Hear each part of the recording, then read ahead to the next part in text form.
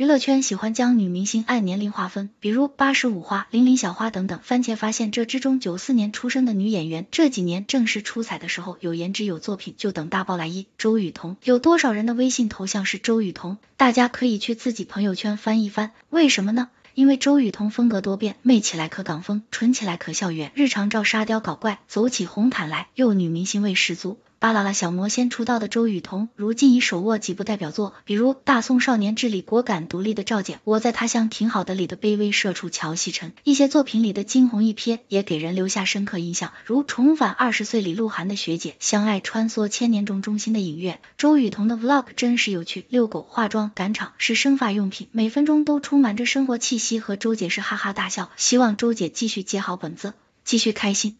鞠婧祕。鞠婧祕出生于1994年6月18日，鞠婧祕前几年的红毯是真的出圈啊，对脸镜头都一一抗住了，简直是小个子红毯天花板。但这几年好像团队不用心，公开的妆造不是亮片短裙就是蕾丝短裙，好看是好看，但总感觉是美女用脸撑住的，团队上点心吧。鞠婧祕前几年的作品里妆造有点统一，比如漂亮书生、如意芳菲、迦南传，好像演了很多都是一个样子。小编看了一下她的待播剧《花容》和《仙剑4》，好像舍去了一些流俗吊坠，但大差不差，尊重美女的审美。鞠婧祕从几百个女孩中杀到第1名，事业心还是很重的。这么多年提亮肤色、研究妆发，把自己的颜值最大化，镜头前面永远是漂漂亮亮的，不炒绯闻，定期发歌，每年还有稳定的影视作品产出。鞠婧祕的事业心还是值得肯定的，不过可能因为古装更适合她的小个子，便一头栽进古偶里不出来，观众可能会审美疲劳哦，适当还是可以接一些不同的角色。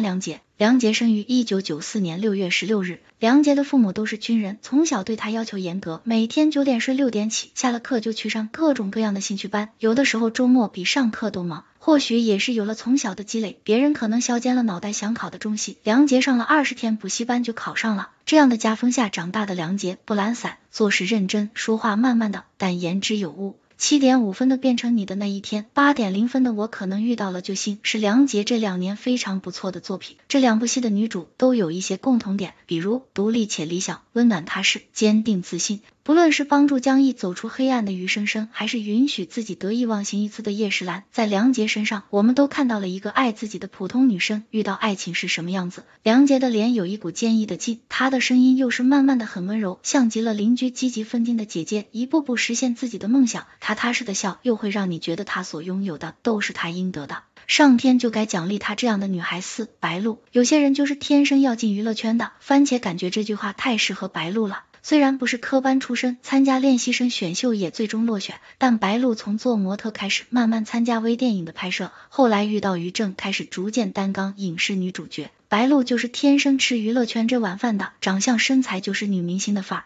主要是白鹿演戏太有天赋了吧。看过周生如故的小伙伴能信白鹿没学过表演吗？那场痛彻心扉的哭戏成功让白鹿出圈，二创区只要剪白鹿的哭戏播放量就不会差。除了天赋，白鹿的性格也非常好，谁能想到这么好看一美女是这样笑的？奔跑吧有了白鹿的加盟，笑料飙升。最后我们再来看一组周雨彤的最新穿搭吧。周雨彤身材原来这么好，穿搭也很有自己的一套，这一套可以说是洋葱式穿搭的精简版。洋葱式穿搭就是要内外2种穿搭风格巧妙的融合在一起。如果穿搭长款大衣，发型很重要，头发挽起来干净利落。如果想要不那么沉闷，可以学习一下周雨彤的色彩搭配，黑色搭配绿色，色彩达到了平衡，清新好看。